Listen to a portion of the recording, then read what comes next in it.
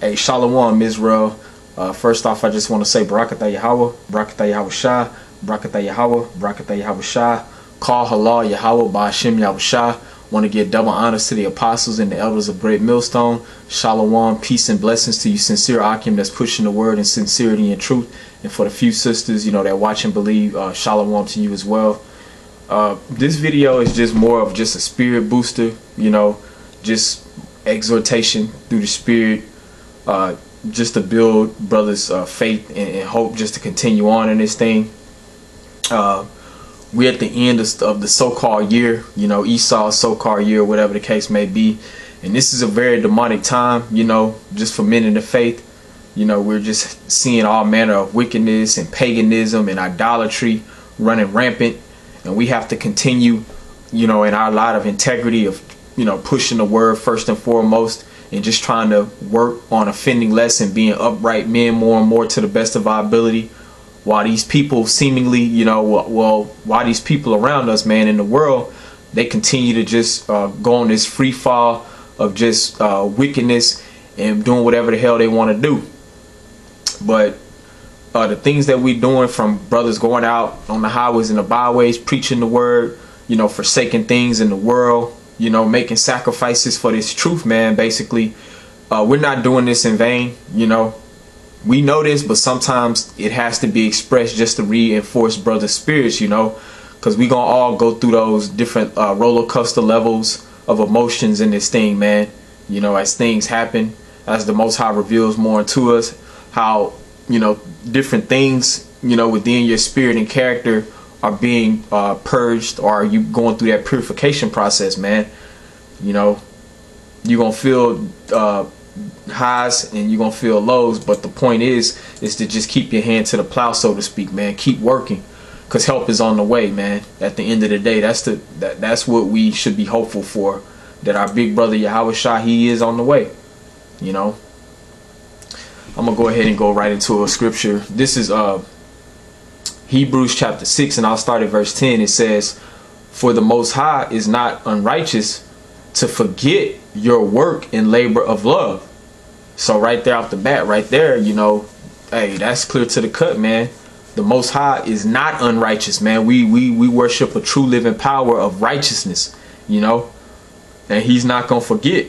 Even though you always got to keep in mind, like it tells you in I believe 2 Peter the 3rd chapter, that we worship a long-suffering power, and you got to understand that a day to us is like 1,000 years, or a day to the Most High rather is 1,000 years to us. So we're on a different level of time than the way the Most High views things. So even though we've been going through all these different captivities, and even in the point that we in now, for brothers starting with our apostles and the men, through the order that I've been out teaching for years, man, it seemed like this thing can't come fast enough.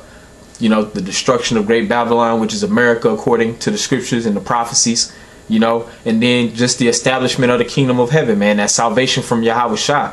It seems like that can't come fast enough. But we got to remember that the Most High, he's not going to forget our work and our labor of love, like I just read. Brothers putting in the work, making their bodies a living sacrifice, preaching the word, in season and out of season, when it's cold, when it's hot, having to forsake things in this world, having to be demonized, scrutinized, scoffed and mocked at, amongst these people who are without. The Most High is not going to forget these things, man. And this is a labor of love, whether brothers are out on the highways and the byways feeding the flock, or whether you putting up these shows, man, these epistles, via the internet. This is a labor of love, man. It says, I'm going to keep reading. It says, "Which ye have showed towards his name, and that ye have ministered to the saints and do ministered." So that word minister, it basically means to serve. And the saints are the hopeful elect of the nation of Israel. The saints are the elect of the nation of Israel. So brothers that come into this knowledge, man, we have a solemn duty to feed, to minister unto the hopeful elect out there, man. Because that's kind of the topic I guess I want to hit on my lesson, man.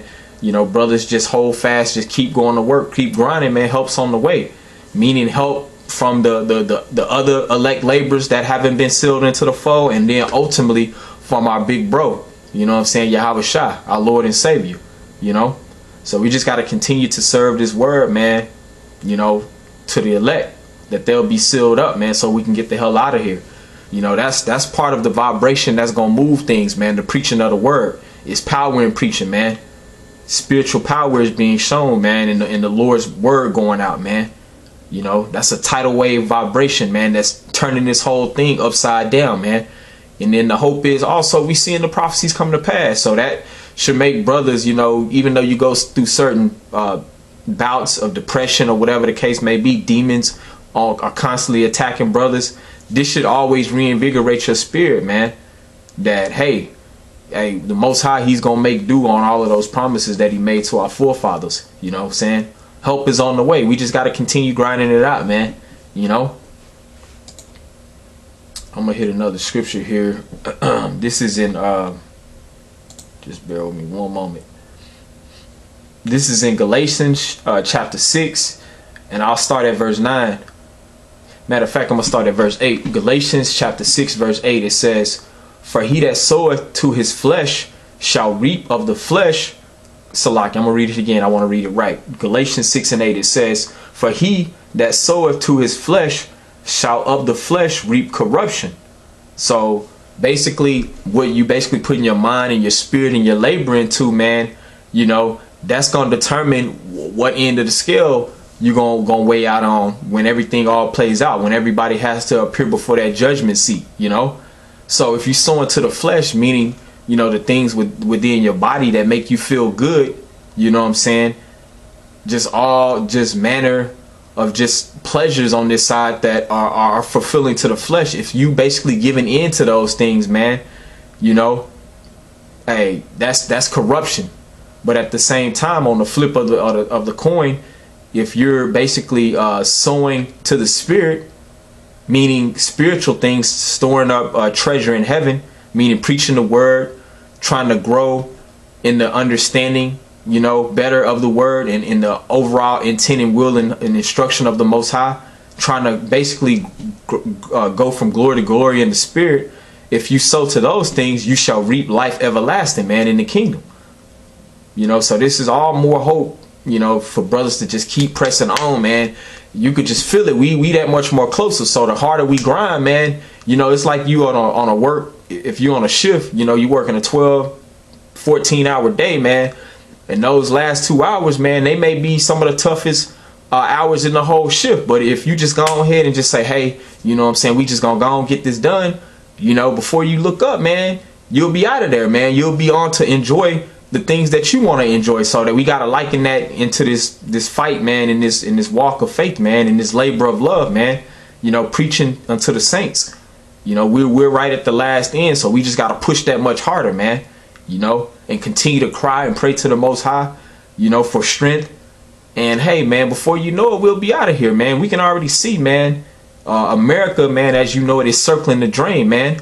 The money is not backed by anything. All of these different nations, you know what I'm saying, they're basically getting away from the dollar and going to these cryptocurrencies, you know what I'm saying.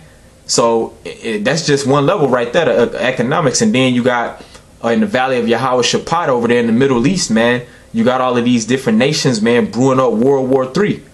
You know, you got all manner of just lasciviousness, unrighteous laws being passed, homosexuals, transgenders. They're basically taking over this place, man. So everything's just pollution, man. The music, the quality of life as you know it, air, water, food, just everything is just complete death, man. So the reason why we're sowing is to reap something better, man. You know what I'm saying? That's at the end of the day, you know what I'm saying? You gotta know what you're working towards, man.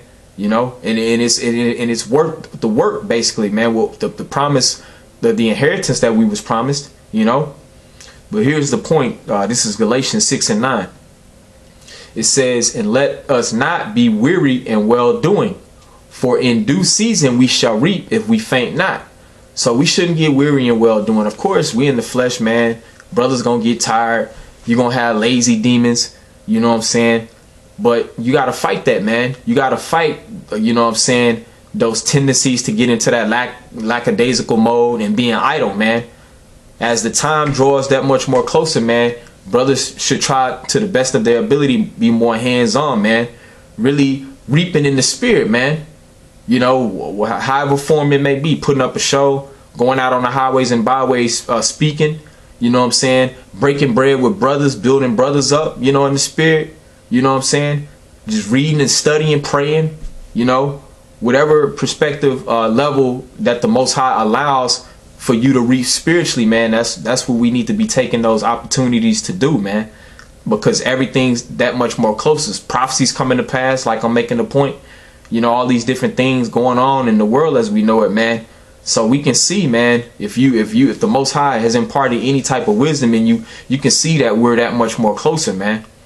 But I'm gonna read this, and I wanted to look up a word here. This is Galatians 6:9. It says, "And let us not be weary in well doing, for in due season we shall reap if we faint not." So I wanted to look up that word weary in the blue letter here. It's the Strong's G1573. And it says in the Greek, I don't have my speaker on right now to let the dude pronounce it, but I'll try to pronounce it as best as I can. This is the word weary in the Greek. It's ikakio. Ikakio. It says to be utterly spiritless. Wow. And that's one of the main definitions right there. When I seen that, I was like, wow, to be utterly spiritless. It says to be wearied out, exhausted. So like I was saying, man, you know, brothers at certain points, man, because this is, you know, this is a huge calling. This is a huge vocation or profession that we've been called to do. So sometimes brothers may get, you know, physically tired, you know, and have ailments that kind of make things more difficult. But hey, to be utterly spiritless, man, hey, you better pray. Hey, matter of fact, I'm finna get this real quick, because it says that word weary means to be utterly spiritless, man. I'm gonna read a prayer from King David, or at least part of it. This is Psalms, the 51st chapter, and this whole chapter is great. It's a great prayer by King David. But I'm gonna just read. I'm gonna get right to the point. This is Psalms 51:10. It says, "Create in me a clean heart, O power, and renew a right spirit within me." So that's what that's the type of spirit that you should be in, man. So that you don't basically be utterly spiritless, man. That you don't become weary. You got to pray to the Most High, man, that he's going to renew a right spirit within you daily, man. Like the scripture says, though the outward man perish, the inner man is renewed daily, basically. I'm not saying it verbatim, but you got to pray that the Most High renews your strength, man, and renews a right spirit within you to continue in this thing, man. Verse 11, it says, "Cast me not away from thy presence, and take not thy Holy Spirit from me." So that's what we should be praying for daily, that the Most High doesn't take his Holy Spirit away from us, therefore leaving you utterly spiritless or weary. Because that's one of the definitions of that word. Weary is to be utterly spiritless. So brothers, man, hey, Satan is at work, man. You know, it's all types of devices, you know, that are being set out to try to trap brothers up and remove brothers out the faith. But I know at the end of the day, the elect, man, they not gonna grow weary, man. The Most High is gonna give them whatever strength that they need to go to the end of this thing. But the brothers that's, you know, pushing in sincerity, man, you better pray that the Most High don't take that spirit from you, man, to where you'll become weary. It says, yeah, that's the main point that I want to get on that one, to be utterly spiritless, for that word weary here in Galatians 6:9. And I'll just read that scripture again. This is Galatians 6:9. It says, and let us not be weary in well doing. And what's the well doing, man? It starts off with the preaching of the word, man, being a brother, you know what I'm saying, being available, you know what I'm saying, being willing to help the body, you know what I'm saying. Those are all things of well doing. And the scriptures tells you in Peter's, I believe, that charity, it covers a multitude of sins, man. So we're not supposed to be weary. We're not supposed to grow utterly spiritless, man, in well doing, especially when it comes to preaching this word, man. it says, for in due season we shall reap if we faint not. So if we keep doing what we gonna do, if we keep doing what we're supposed to do, the Most High, he gonna fulfill his end of the bargain. Please believe, you know, the Most High is a power that he should not lie. And you gotta truly believe that he is, you know what I'm saying? I wanted to get another one here. Yeah, just going more into that, the importance of just continuing to grind, you know, because help is on the way, man. Even though it seems, you know, like definitely like an uphill battle, man. The Most High, he's moving, man. Moves are being made, you know, in the spirit. If you're spiritual, you can see it, man. So we just gotta pray that the Most High just renews our strength to continue on, man. You know. Oh, okay, there, I found it. This is 2 Thessalonians chapter 3, and I'll start at I'll get right to the point. I'll start at verse 10. It says, for even when we were with you, this we commanded you, that if any would not work, neither should he eat. I'm gonna read it again. 2 Thessalonians chapter 3 verse 10. And you know, people always say this, man, you don't grind, you don't shine. Hey, the scripture says it first, man. It says, for even when we were with you, this we commanded you, that if any would not work, neither should he eat. So that's clear, is to the point as it could possibly be, man. If you don't work, you don't eat. No excuses, man. Who cares if you're tired, man? Who cares about all of these excuses that guys make not to continue to do the work, man? Guys that are growing faint, who are getting weary, you know what I'm saying, who are becoming utterly spiritless in the truth, man. You know, you don't work, you don't eat, man. Like, hey, like you want to basically just slide into the kingdom without having to put in no toil or labor. You know what I'm saying? The Most High is not dealing with that. So that's what should be on brothers' mind at all time, you know, as everything's getting closer. You know, hey, we want the kingdom so bad, but hey, there's gonna have to be a huge fulfillment on our part, you know what I'm saying, that we gonna have to come through on in order for the Most High to give us everything, man. You know, you gotta put in the work, man. You know, that's just simple to the point. But the hope for brothers that's been putting in work, man, and you know, I know brothers be getting tired, and you know, your spirit, you know, you be having spiritual lows, so to speak. Hey, man, pick it up, man. We got so much more to look forward to. Help is on the way, man. Other men are gonna start coming into this thing, man. Other elect men, you know. I'm gonna read this real quick. This is St. Matthew chapter 9 verse 37. It says, then said he unto his disciples, the harvest truly is plenteous, but the labors are few. It says, pray ye therefore the Lord of the harvest that he will send forth laborers into his harvest. So yes, man, it's plenty of work to do, man. The harvest truly is plenteous, but the laborers are few. And we know that the Most High, he's only dealing with a small, you know, election of men, a few choice men, you know, to basically do a huge grunt job, man, of basically tearing down this stronghold of lies on this earth, and then being raised up as governors to usher in the kingdom of heaven, you know. But even for the men that's been out right now, during the time that we in right now, man, hey, we gonna have more laborers coming into the faith, man, because the election has not been sealed yet, man, you know. But you gotta pray to the Lord that he sends forth more fruit or more laborers into the harvest. And the main way that more laborers are gonna come into the harvest is somebody gotta already be out there working, man, you know. So hey, man, you gotta keep grinding, man. Help is on the way, brothers, you know. We gonna be all right, man. The Lord got us, man, you know. Just keep fighting it out, man, you know. Just keep fighting, man. We hella close to this thing, man. I'm gonna get this scripture right here. This is in Philippians chapter 3, and I'll just start at verse 13. It says, brethren, I count not myself to have apprehended, but this one thing I do, forgetting those things which are behind and reaching forth unto those things which are before. So hey, man, right now we haven't apprehended, man. We haven't apprehended salvation. because apprehend means to basically take a hold to, basically. You know, you could look it up. But we haven't taken hold to salvation. We haven't taken hold to a kingdom. We're still in captivity right now. You know, so that's why we got to keep grinding. That's why we got to keep pushing, man. You know, it says, but this one thing I do, forgetting those things which are behind and reaching forth unto those things which are before. So that's what you got to be in the mindset to do as well. We creatures which are made subject to vanity. So we're going to go off in this flesh, but the scripture says offend less. So don't worry about, don't get your mind and spirit wrapped up in shit that happened, you know, in the past to where it's making you weary or utterly spiritless, man.